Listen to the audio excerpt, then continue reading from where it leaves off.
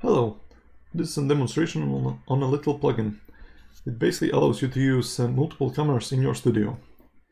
For example, let's say you're working on a tower, you're building, and you want to quickly check it from different perspective, but later on continue working on the tower. So what I can do is hold Ctrl and hit 2, and there we go. Now we have two cameras.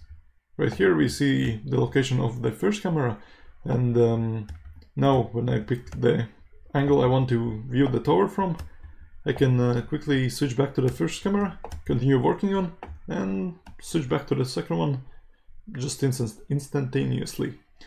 And this plugin allows up to 10 cameras, so for example I can add in third camera. Let's say I can move over to the cave. Alright, so I have one camera in the cave, then just have some other camera somewhere further away, and so on. So let's say you want to delete a camera. So to do that you have to hold Ctrl Alt 4, and there we go, the camera is gone.